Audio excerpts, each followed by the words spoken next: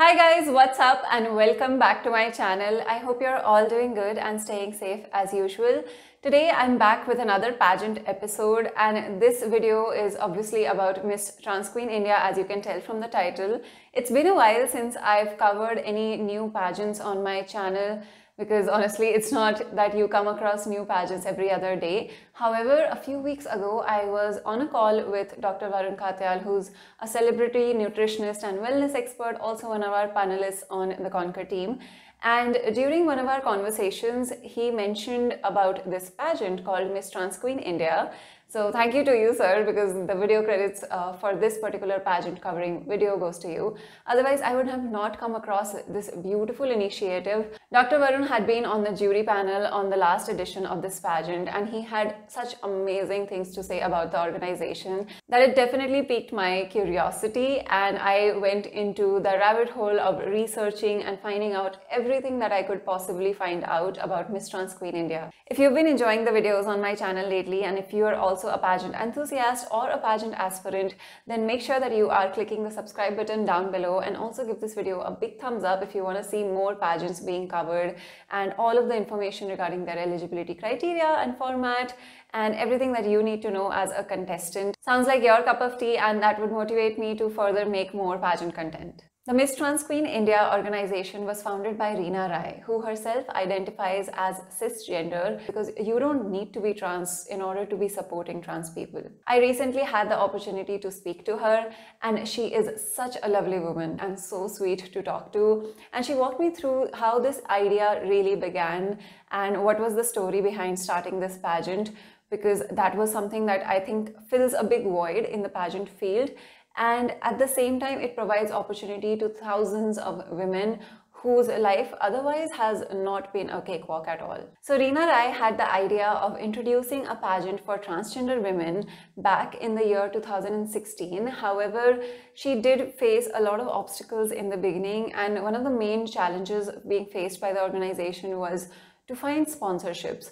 It is sad that we still do live in a society where getting sponsors to associate with such organizations is still not the easiest conversation to have, and people are not very willing to promote this type of causes because of how it might adversely affect their businesses or their brands. And those were the challenges that Reena Rai was facing 6 years ago. However, fortunately, she chose to not give up, and the very first edition of Miss Trans Queen India was conducted on 27th of August 2017, where there were a total of 16 finalists who were shortlisted from over 1,500 transgender contestants from across 10 states across the country. Since 2017, Miss Trans Queen India has had a total of 4 editions, and the good news is their 5th edition registrations are currently open. 30th November is the deadline for this particular pageant audition forms. So make sure that you go and check out the website linked in the description box below, and make sure to watch this video till the very end so that you are well prepared and have all the information you need to know about this pageant. Before I move on to the eligibility criteria for Miss Trans Queen India, I do want to take a moment to thank the sponsor of this video, Kiro Beauty. You guys know that I'm a recent fan of Kiro Beauty because of how it's skincare infused with makeup. And so recently I've come across a new product which I have been loving, because if you want a no makeup look and you don't like heavy foundations, then Kiro has come out with their Daily Dewy Serum Foundation, which is a powerhouse of 3 serums. This Daily Dewy Serum Foundation is a blend of hyaluronic acid, vitamin C and niacinamide, all 3 of which are a part of my daily skincare routine. And apart from that, it is also infused with cherry extract and centilla extract and coconut water extract and willow bark. And so it's infused with ingredients that are good for your skin.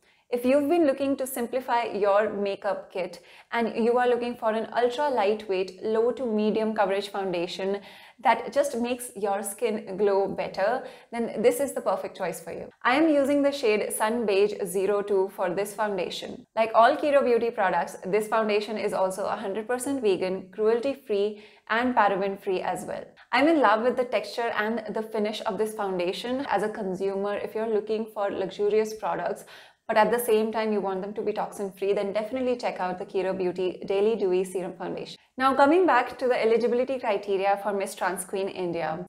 Because most of the pageants in our country are trans exclusive, the main motto behind starting Miss Trans Queen India was to bring in the concept of inclusivity to the pageant field. Yes, we have seen Miss Diva include trans women in their pageant a few years ago. We are still waiting for similar steps to be taken by remaining pageants and other organizations as well. However, Miss Trans Queen India has gone a step further. Their eligibility criteria allows trans women regardless of their height, their complexion and their size. And the pageant doesn't have an age bracket either. So if you wish to participate in Miss Trans Queen India, there are 3 main rules for you to follow. 1, you need to be someone who identifies as a woman. 2, you need to have undergone at least 6 months of hormonal therapy. And while regardless of your age, you are allowed to compete in Miss Trans Queen India. However, the crowning can vary depending on the age bracket that you fall into, solely because of the international pageant rules and the franchisees that Miss Trans Queen India is holding that current year.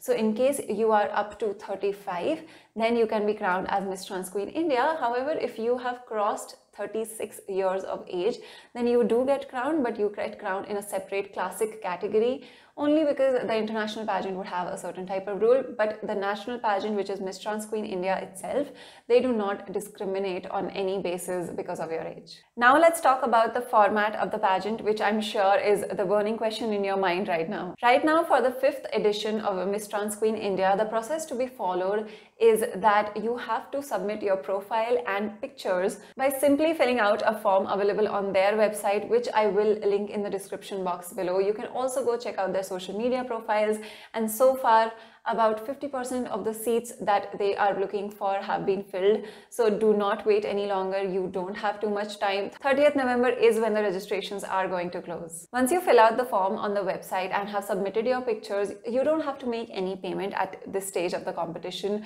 So you are free to register as many times as you wish. And if your profile gets shortlisted, then you will be called for an online interview.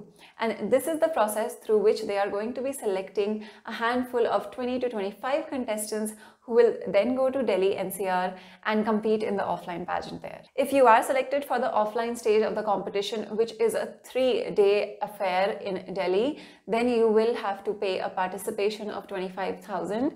Now, I have spoken to the founder, and so I do understand where this participation fee comes in from, because like I mentioned earlier, getting sponsorships for this particular pageant has not been the easiest thing right now. And so as contestants, there is a nominal fee that you have to end up paying, and all of that will get incurred in the stay that gets provided to you, the outfits, the photo shoots, and all of the things that will be provided at the pageant. And coming to what the contestants have to do in those 3 days, and the 3-day itinerary in Delhi will include your grooming sessions, your photo shoots, as well as the finale, in which there will be a national costume round, a talent round, evening gown round, swimsuit round, traditional wear, and your final Q&A round in the competition. And it's such great news that the pageant is back this year, because the last edition of the pageant was held during 2020, and because of the pandemic, the reigning winner of Miss Trans Queen India, Shiny Soni, was crowned online. And so it is after 2 years that the pageant is back, so we can expect things to be so much bigger and better. The last thing that you would love to know as a contestant would be, what are the rewards of winning Miss Trans Queen India, and what international pageants do I get to represent India at? And so in the past, the winner of Miss Trans Queen India has represented India at Miss International Queen, owned by Tiffany, which is conducted in Thailand. Apart from that, the first runner-up and second runner-up of Miss Trans Queen India also get the chance to represent India, and in the past they have gone on to represent the country at Miss Trans Star International.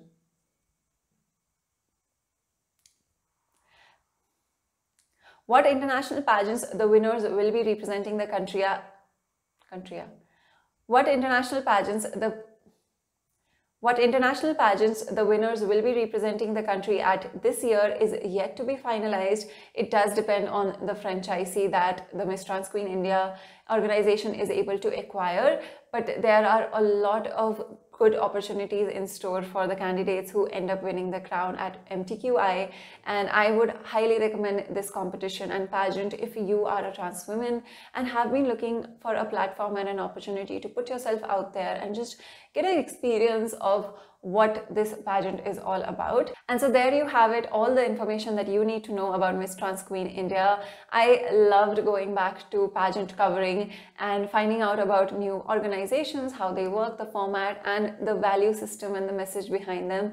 Let me know if there are any more pageants that you would love for me to talk about on this channel. And as always, give this video a big thumbs up if you enjoyed watching this video till the very end. As always, I love you guys so much, and I will see you very soon in my next video. Bye bye.